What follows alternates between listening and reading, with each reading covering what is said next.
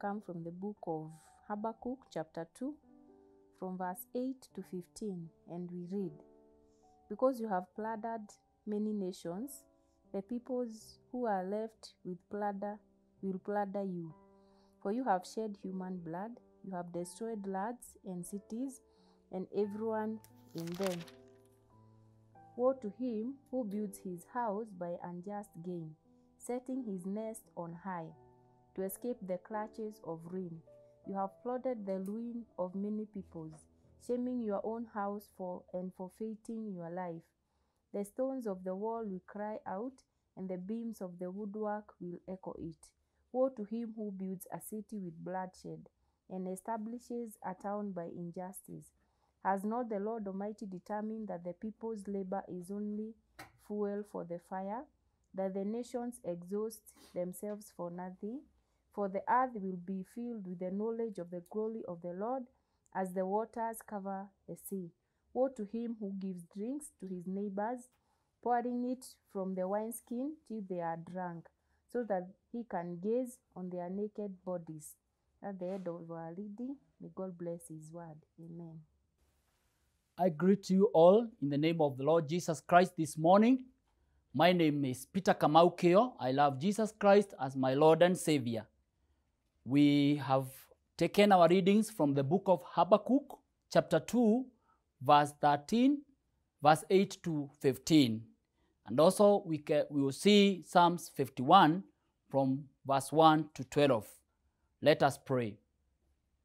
Our Father in heaven, we want to thank you this morning for this opportunity that you have given us to hear your word.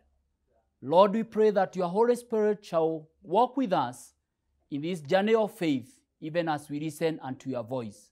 For this we pray, believing and trusting in Jesus' name. Amen. Our dear listeners and viewers, today marks the end of study in the book of Habakkuk. In the previous studies, we went through 11 teachings and sub-themes that were derived from the book of Habakkuk. Our main theme was the conclusion of Habakkuk on what he went through while he wrestled with God, in which he continued to rejoice in God despite the circumstances. Habakkuk experienced injustice, violence, despair, and trouble and depression. Today marks, therefore, the end of season in this book of Habakkuk. We thank you that you have been following us, even during the Bible studies that we have held, so that we can continue to understand the book of Habakkuk. Our last theme in the study of prophet Habakkuk is dealing with the consequence of sins. And let me start by saying that in the text of Habakkuk, we find God declares the consequence nation of Judah would divide from their own committed sins. The book of Judah, the people of Judah looked rich, they were very proud and sinful, and prospered for a time. In the text, God promised that he will punish them, and eventually God will triumph. He is warning them for the consequence of their sins. And he says, as we have read, because you have plundered many nations, the people who are left will plunder you, because you had built houses by unjust gain. The stones of the wall will cry out, and the beams of the woodwork will echo it, because they had built the city with bloodshed and established the town by injustice. The consequence will be their labor will only be fuel for the fire. He continued to further tell them what sorrow awaits them who make neighbors drunk, forcing your cup on them so that you can gaze on their naked bodies. He tells them the consequence shall be shame will be turned on you instead of glory. My dear viewers and listeners, the consequence of sin is evident that it must come, it must pass and be experienced. We cannot escape consequence of sin. And therefore, this morning, it is important to know how to deal with the consequence of our own actions. One of the hardest lessons in life to learn is that every action has consequence. Any choice we make has consequence. And I remind you, the last time somebody was saying that choices has consequences. And I want to give a story of a pastor. A story is told by a pastor of one of his teenage members who was crying. The pastor saw her crying. And the pastor took the young girl into his office. There, she informed him that she was pregnant. And after counseling with her for a little while, he was able to lead her to faith in Jesus Christ. The following week, she returned to church. It was obvious to the pastor that something wasn't right. When he asked her what was wrong, she replied, "Pastor, I thought you said I got saved." Pastor replied, "Yes, my dear one. As far as I know, you did get saved." Then the girl responded, "Then why am I pregnant?" Dear listeners, as with the girl in the story above, we often equate God's forgiveness with Him removing the consequence of our sinful actions. It doesn't work that way. The Bible clearly teaches that whatever we sow is what we will reap. The lesson being, our actions have consequence. Sadly, neither the home nor society at large teaches much about consequence of sin today. We are very silent to tell our young people the consequence of their sin. We are very silent to tell our friends the consequence of their actions. I want you to look at David in Psalms 51. When he sinned with Bathsheba, wife of Uriah. Yes, God loved David so much, but this did not stop David from facing the consequence of his action. As we read that story, though David prayed and he fasted, he faced the consequence. But eventually we see that he reconciled with God. He asked God for restoration. He asked God to restore the joy of salvation. And we know that when David sinned, he ran to God for forgiveness. And therefore this morning, what do we do? Dealing with the consequence of sins. I want to suggest few things that we should do as we deal with the consequence of sin. Number one, the first thing is to seek forgiveness from God. Forgiveness from God extinguishes the fire of sin. It deprives sin of the fuel and oxygen necessary to continue burning. After we have looked for forgiveness, after that, we come to more difficult part of dealing with the consequence of the consequence.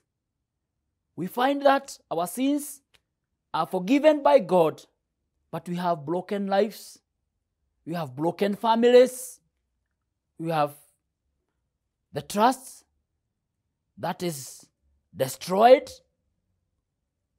Yes, the consequence of our sins, we meet them. This morning, my dear viewers, let us avoid sin. Let us avoid sin as much as we can, for there is consequence of sin. Number two, for us to deal with the consequence of sin, we must assume responsibility. We must assume responsibility. David said, I know my sins, and my sins are always before me. He did not look for someone else to blame. Instead, he owned up his mistakes. He had met adverse circumstances he was facing were his own doing. Brothers and sisters, when we are dealing with the consequence of sin, assume responsibility. Assume responsibility of your own action.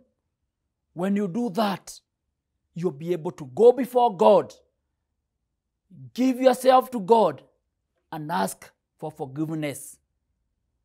The other thing that we may do dealing with the consequence of sin is confess and repent of sin. To confess is to agree with God regarding your disobedience. Go to God like David. Tell God you have sinned. Don't go to God. Some people will go and just say that it was a mistake or they had an accident. No. Go to God. Tell him I have sinned before you and before people. Ask for forgiveness.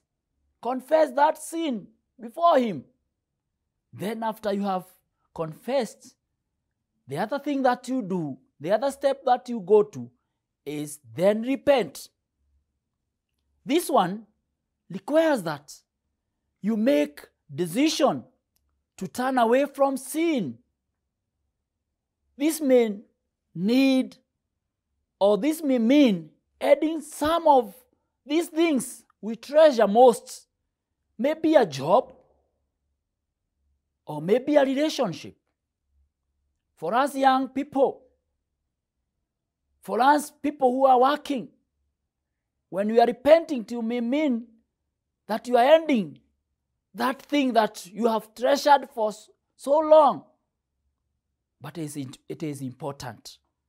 Sometimes you may be required to change your lifestyle. Bwana asifiwe sana. So,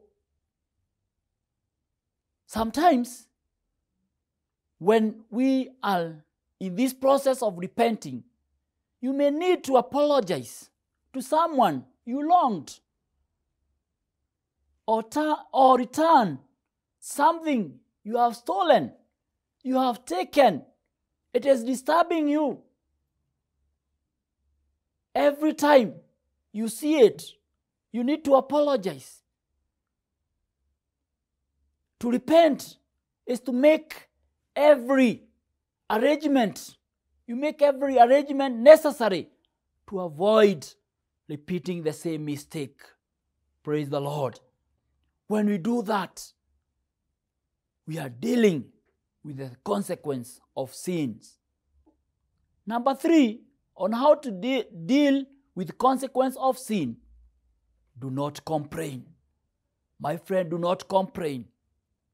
If you suffer because of your own action, you have no right to complain.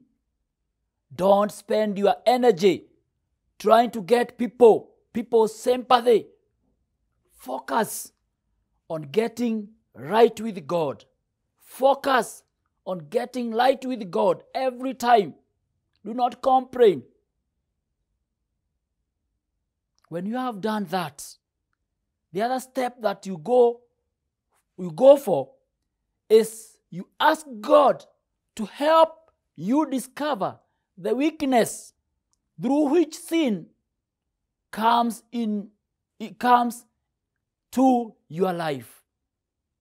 When you do that, when you know you are weak in this area, you are weak here and there, you ask God to help you to discover so that you can free, just like the Bible tells us, free the devil, and you free from us all your weakness, free yourself from them, and then the devil, you have no chance in your life.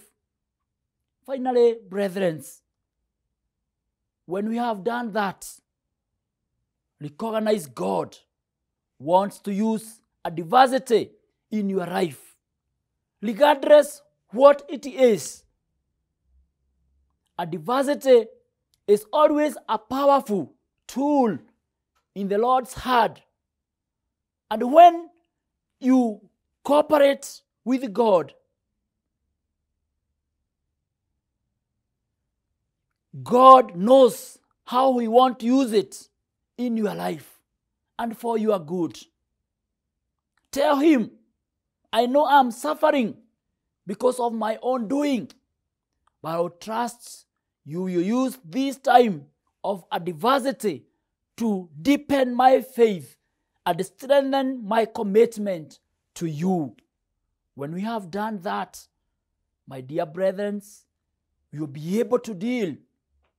We will be able to deal with the consequence of sin. And sin will not be a problem in our life because we will move with it depending on the power of God, depending on what God is going to do with us and in us so that we continue in this life. May God help us in this time that we have been looking at the book of Habakkuk, that we have been looking at many things that happened in the nation of Judah, that God may help us to realize that there is sin that we do, and any action that we do will face the consequence. Let us pray. God, our Lord, nothing is beyond your forgiveness.